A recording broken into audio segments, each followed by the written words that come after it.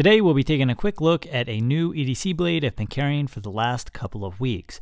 This knife was sent to me by Jerad over at Neve's Knives. Be sure to go check him out. I'll leave a link to his channel in the description. First, the Kizer drop bear comes in a handful of different variations with different scale material and different steels. This variation is the fat carbon scale, we'll get to this in a second, in S35VN steel combination. I do like it in a lot of areas, but there's a couple areas I'd improve. But first, let's get to the specs. Closed height and closed length. Width, not including pocket clip. Blade length and overall length. Spine thickness. Behind the edge thickness. Weight, 3.35 ounce or 95 grams.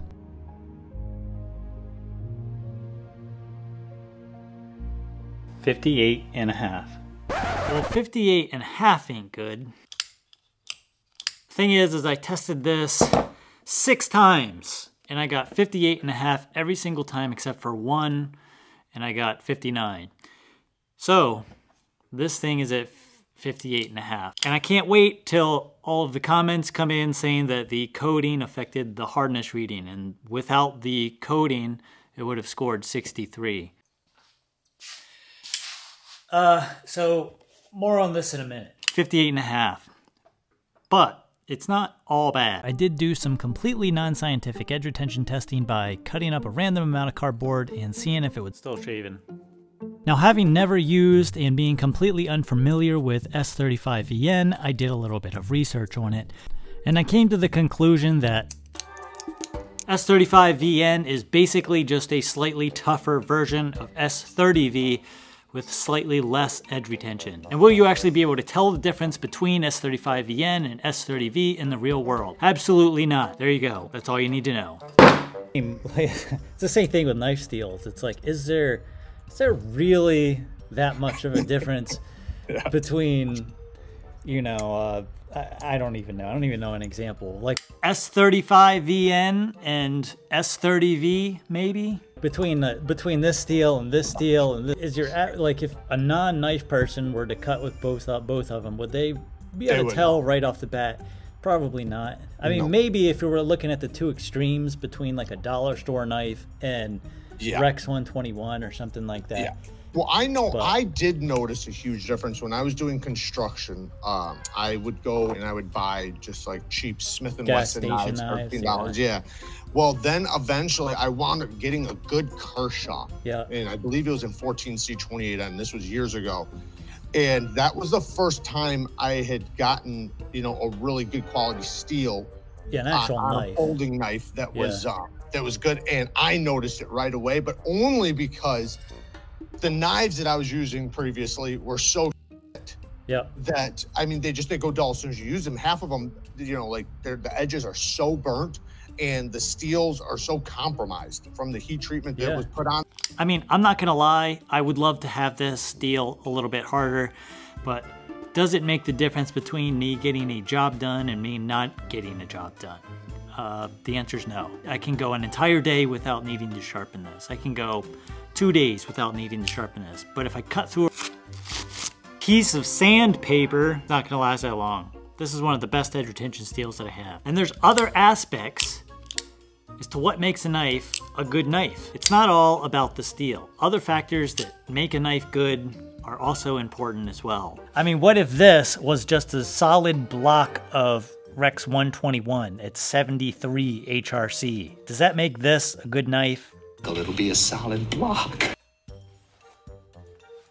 No, just because your knife uses absolute top-of-the-line premium materials doesn't necessarily make it a good knife. The fat carbon scales, and don't ask me what fat carbon is, I have no clue, their words, not mine, feel nice in the hand and are finished nicely. Blade centering is great. We have a nice thin blade stock and what I would call a high saber grind.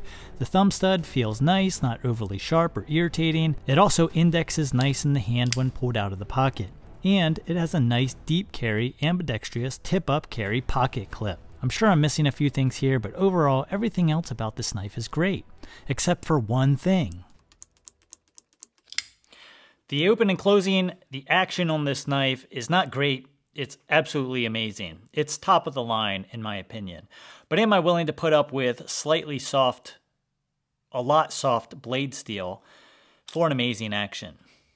Kizer calls this a clutch lock. Now, I am not a knife blade lock expert, but this looks like an axis lock to me.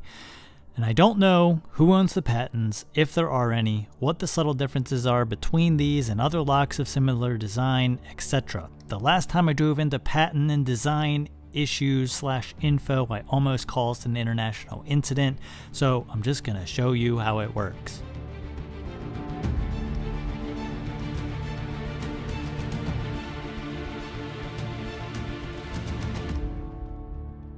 I mean, the action on this knife is simply amazing, and I've been carrying it the past couple of weeks for that very reason. The problem is, would I like this knife to be a 61 to 62 HRC? You bet. If they brought the hardness up to that, it would be hard to beat for the price. With that being said, it sharpens very well and seems to deburr pretty easily, so I didn't have much trouble getting this to hair whittling sharp.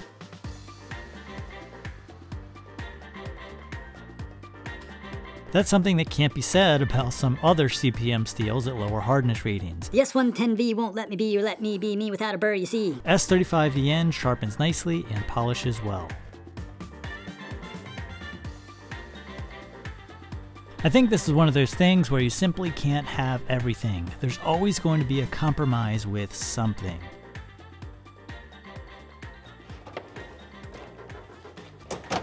Problem here is that the compromises that we're making is with price. This knife retails for around $160, $170. They also make other versions of this with other premium materials that are north of $170. They make lesser versions of this with lower quality materials, anywhere from $110 to $120. So there's lots of variations of this knife. Now this knife in particular, this is a premium version with premium materials. We've got the carbon blade scales as well as the S35VN premium blade steel. The problem is that half of those premium materials are not done correctly. And in my opinion, there's zero excuse for this blade to come out of the factory at 58.5 HRC. So essentially what you're paying for here are some carbon scales and some below average blade material. The other problem with this knife is that knives like this exist. This is the Vosteed Raccoon in 14C28N. I Rockwell tested this blade at 60.5 HRC. Now this is not a premium blade steel, but this is a $60 knife. The action, in my opinion, is about 90% as good as the Kizer Drop Bear for half the price of the lower versions of the Drop Bear. Now is this knife absolutely perfect? No, there are some design things that I would change to make it a little bit closer to this knife in terms of action. The Drop Bear does feel like a more quality knife, but we're talking about 3 times the price here, or twice the price for the lower quality versions of the Drop Bear. At $60, I think this is an amazing value. And at 60.5 HRC, it seems like it's coming out of the factory done correctly. Even in the pocket, it comes out of the pocket and goes back into the pocket almost just as fast. Again, we may be talking about 90% here of what the Kizer Drop Bear is. Is the action 100% of what the Drop Bear is? No. But again, $60 versus $160, or $60 versus $120 for the lower end versions. I'll leave the decision up to you. I really don't want to do this. I don't want to, but we all know I have to. Oh, it's like a death. Why? Why you guys make me do this stuff? 58.